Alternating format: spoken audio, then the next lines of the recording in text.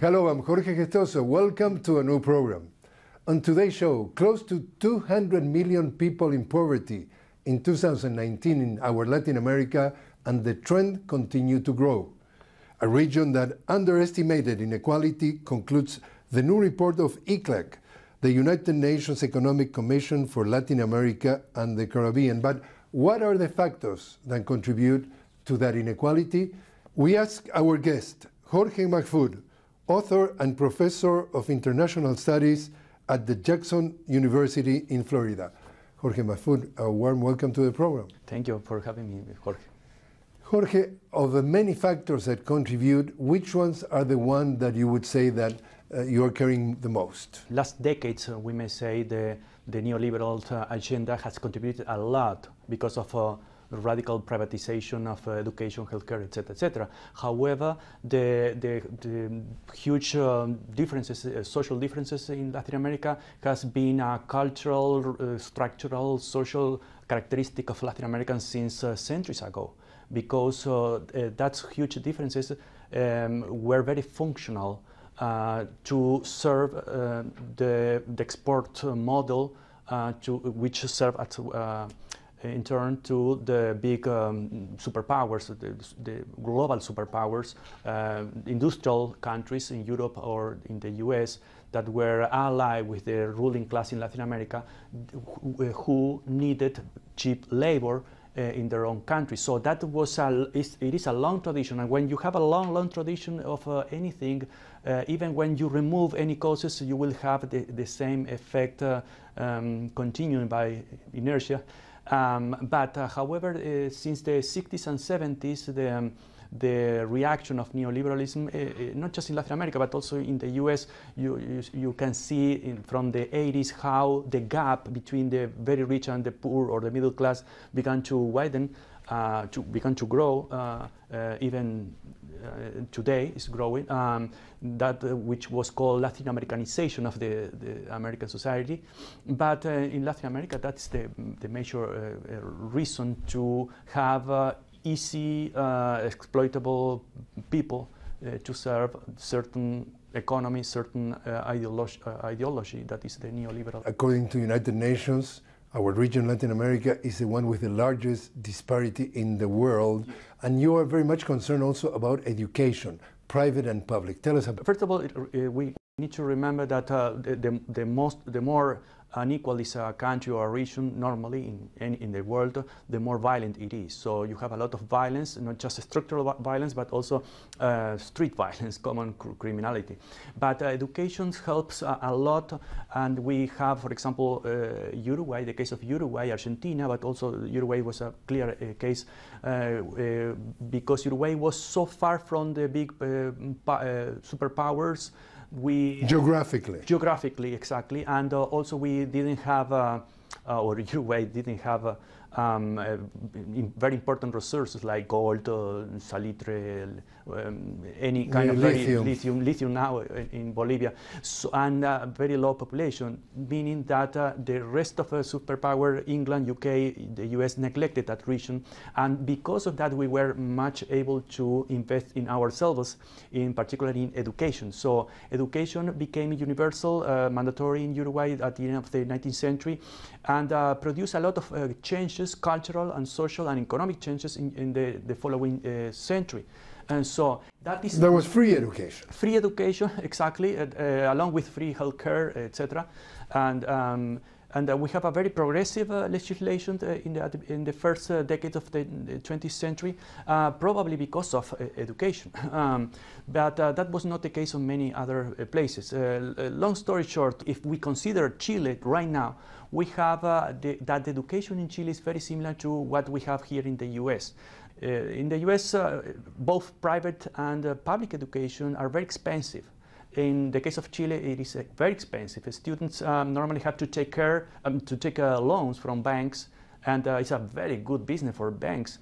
But normally students, just to graduate from as engineer or whatever, they had to take a loan of $50,000–$70,000, or they have to invest the following 20 years in order just to cancel that debt. And that produce, like in the US, young people who have no time to stop and think about their own life, the meaning of life, actually, the meaning of their jobs, and just need to work in any area just to cancel those debt. And that produces a lot of insatisfaction right now in Chile. That's what we are seeing, that conflict that many people say, well, Chile is not a poor country. We made some improvement in the numbers. Yes, but you are not looking at very specific sector of the society, the young people who are kind of becoming kind of a slave, a modern slave, because they just they are indebted. And there's an issue of inequality regarding that structure of private, very expensive universities and also public universities or public school. Is that the connections that the rich make among themselves, that they're going to use them further in life to get the better jobs, the better deals, the better positions in government. It's like a vicious circle. Yeah, it's kind of a VIP club where you have to pay a lot to have more or less the same service in other case. So there are many studies and research on that in England, in the US, in many other places of the world that clearly prove that very expensive universities don't teach much better than other universities, but the real advantage of that people who pay a lot is to connect, to build a net of influence among wealthy people, which also create that or aggravate that difference. In the case of Uruguay, what was our case or my case, I remember very clearly, we were in the same public university, very, very hard to graduate, much serious in many aspects than some university here in the US. But we were together with the richest guy in the country or in the city, along with the poorest, in the same, working the same table.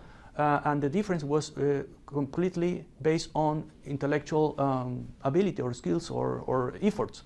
That was very, very relevant to balance a society.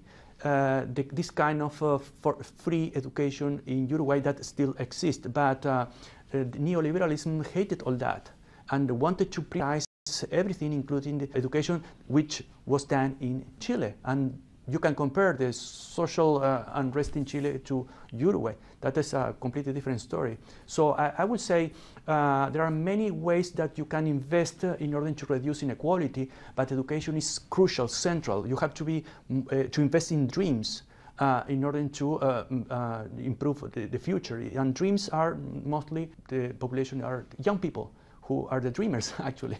You were mentioning that you have a long relationship with Noam Chomsky, that you share quite often conversations with him. And he was bringing to the table that, for example, one of the issues that the 1% could dominate the 99% has to do with the ownership of the mass media.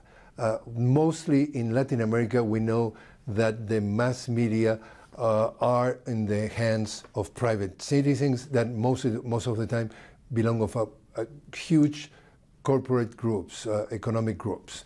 And therefore, they perpetuate certain ideas to make sure that you continue to vote for the 1%, even though that you represent 99%. And organizations like the CIP, Inter-American Press Association, repeats the same rhetoric in order to justify the dominance. How important is the role of the private media, the mass media, in order to keep inequality? Yeah. You cannot put everything in the same bag, right? But if you look at the pattern, and traditionally, Latin America has been, the press has been in the hands of the ruling class. And the ruling class has had a very important connection with the army and a very important connection with the church, for example, before the revolution of the 60s, but traditionally. So the press always live, and particularly even today, from the ads.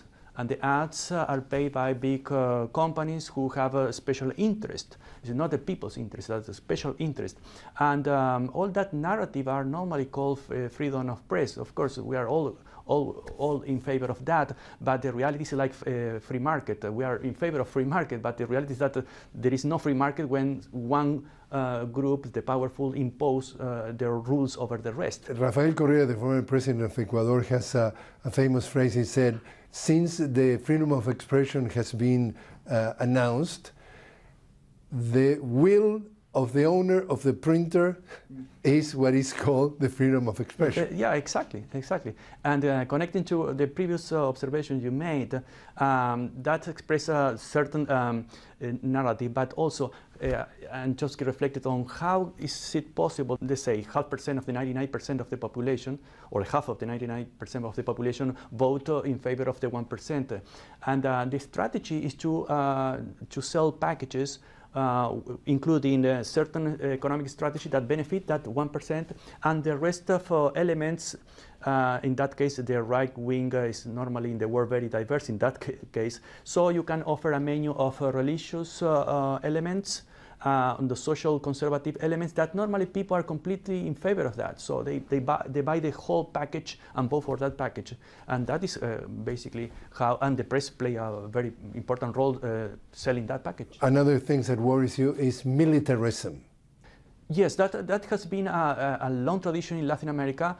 The idea they sell, again, narrative is opposed to reality. The idea they sell that they defend the honor and the independence of the country against foreign ideas, etc., was completely contradictory. Thanks to Latin American militarism, I'm not saying exactly all militaries, but militarism, which is a kind of sect or ideology, thanks to that mentality, it was possible that foreign big companies were able to rule over Banana Republic, for example. They passed their law they wanted, tax exemption, etc., all protected by the military. And the military were very careful at removing elected president when the elected president was not from one of their guys who were aligned with that international interest, and that is what militarism play in Latin America. They really fought a war against any other country. It's very hard to find one example. Peru and Chile in the 19th century, so on and so forth. And well, the case of Malvinas, that was we can talk a lot about that, but that was kind of an exception. But their role, traditional role, was to oppress their own people. And they receive a lot of money, foreign money, to do that job. That is what I call militarism. At the beginning of this century, the inequality, for a moment, has been reduced. Yes. And now, lately, went up. Does it have to do with the new arrival of neoliberal governments in the region? It's not a coincidence. The golden decade from 2003, 2004 to 2014 was based on a lot of social programs. In the case of Brazil, for example, Lula invested a lot on poor people and was able to take out from poverty 30 million people. That many people say, well, you are giving away free money for poor people, they are lazy people, etc. Well, those new middle-class people began to work, to go to schools, began to contribute to the economy and pay taxes. So that was very socially responsible, but also it was good for the economy. And please don't say that, well, there was a boom of the commodity. Latin America has had many commodities price boom in the past, many.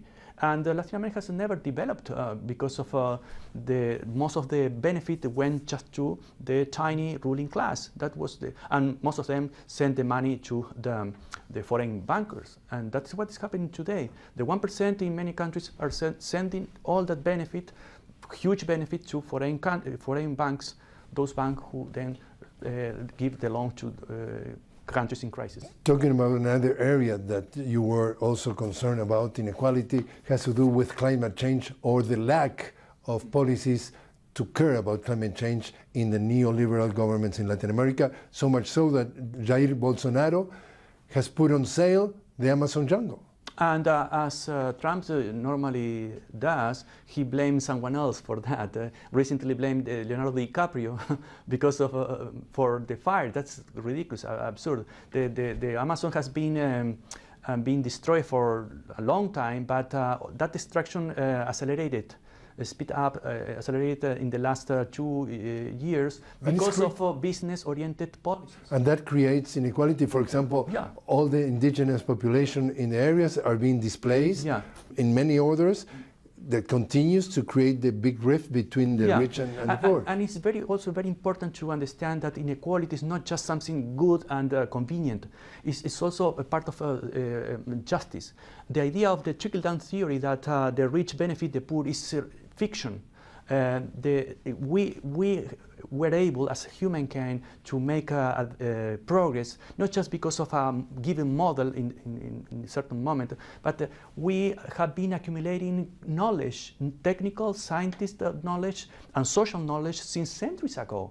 The algebra, the algorithm were invented by the Arabs in 1,000 years ago, so on and so forth.